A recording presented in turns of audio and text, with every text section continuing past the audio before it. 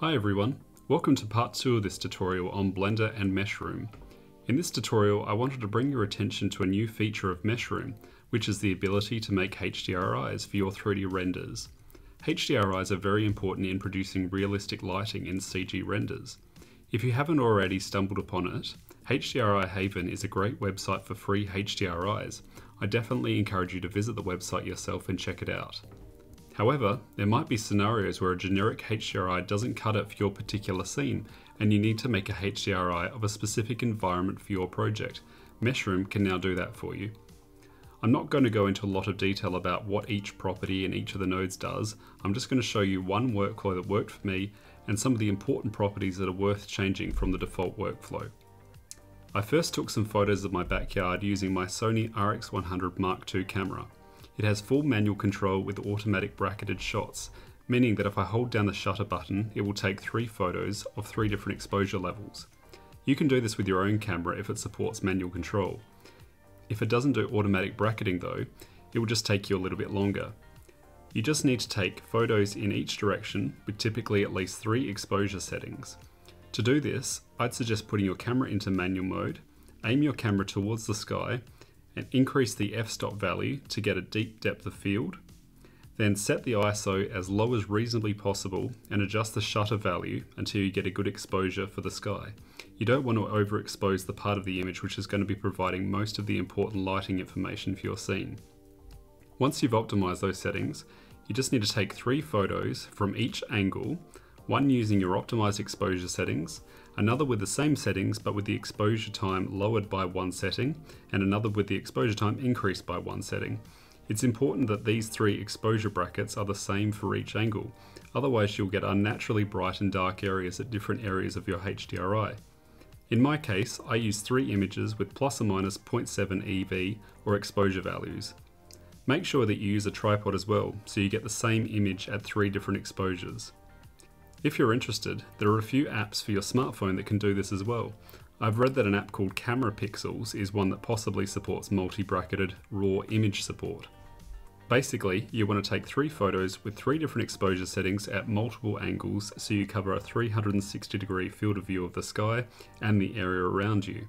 You also want to make sure that you have a decent overlap between photo sets so Meshroom can stitch them together. And also, try and make sure that you have a few objects in each photo to assist in the reconstruction process. Once I had taken my photos, I then used Affinity Photo to rescale the resolution down to something like 2000 by 1500 pixels, but this is probably still too high for my application. You don't need a very high resolution and it just increases the processing time a lot. Just be aware that this can be a very slow process depending on your graphics card, and you do need a CUDA enabled graphics card for this to work. You can also just do this with 1 photo per angle, but you won't get the dynamic range or realism that you might expect from a HDRI, but it still might help improve the accuracy of your lighting in your scene if you mix it with some artificial lights. Okay, so the first thing you want to do is to load up Meshroom. Next, once you've got it open, you want to go File, New Pipeline, Panorama HDR. And this generates a new node diagram or pipeline for generating HDRI images.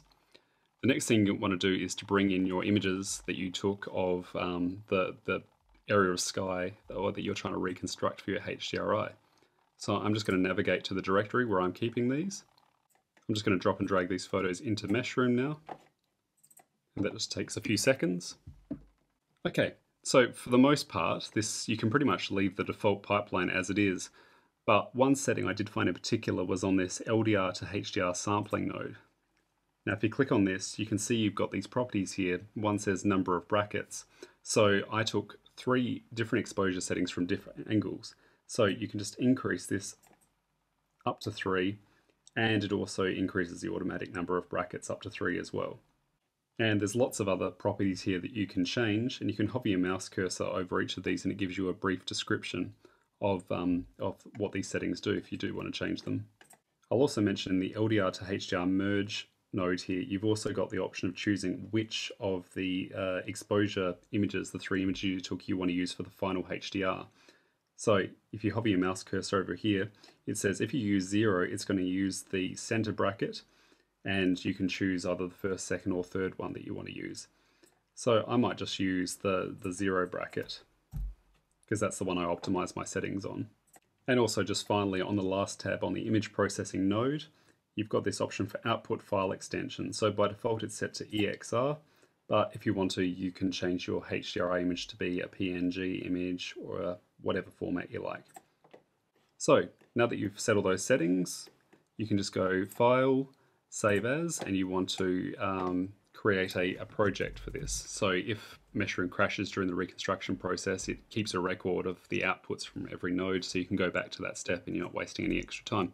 So I'm just going to call this HDRI 2. And then once that's saved, just click on the first node here, Camera Initialization, and then press Start. Go make yourself a cup of coffee and see you in a few hours. Okay, so we're back, and you can see you've got green on all the nodes now, indicating that it's gone through the entire pipeline out to our image processing node.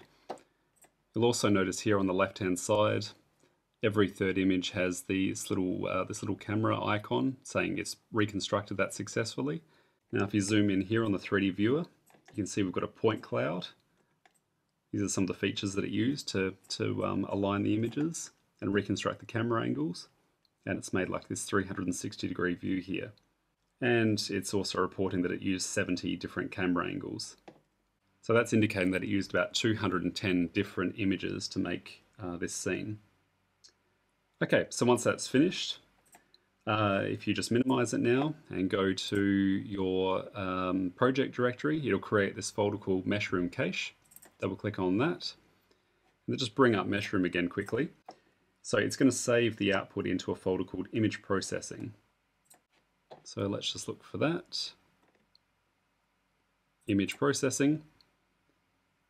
And let's have a look at the date here. So I'm just going to open this one. And you can see it's made a HDR image here called Panorama. So let's just open up Blender and see what that looks like. Okay, so I've just got Blender version 2.92 here. So I'm just going to go over to my world properties.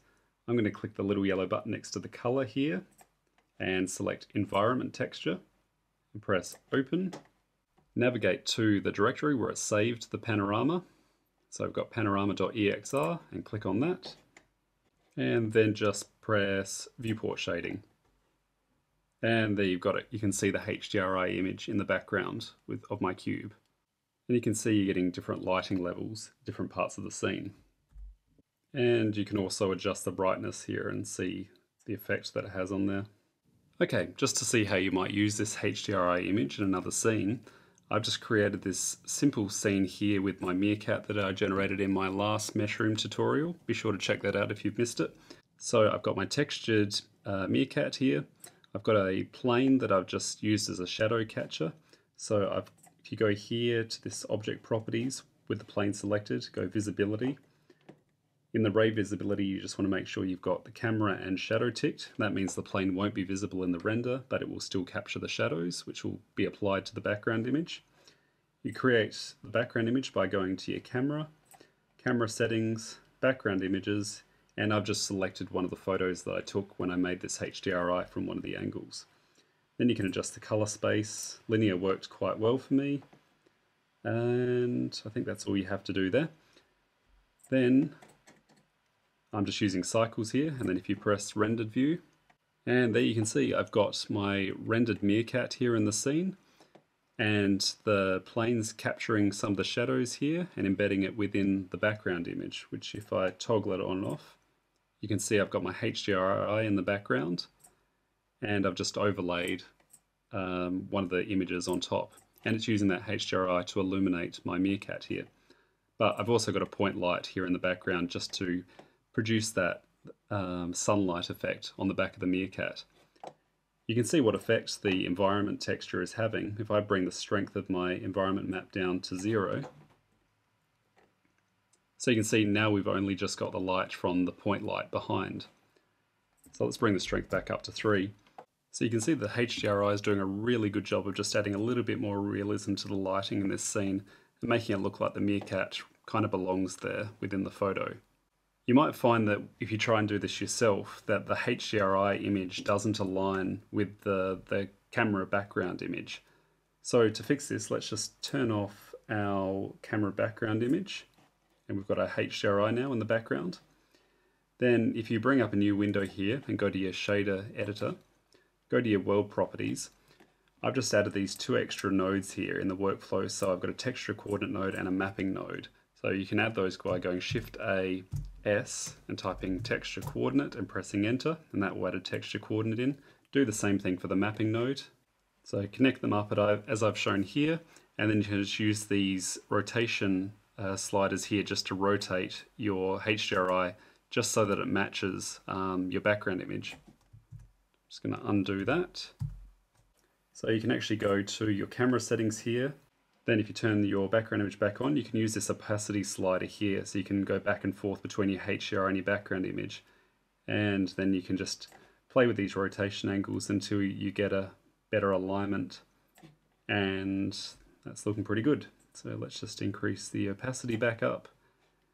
Let's go back into cycles and let's do a final render. And that's it.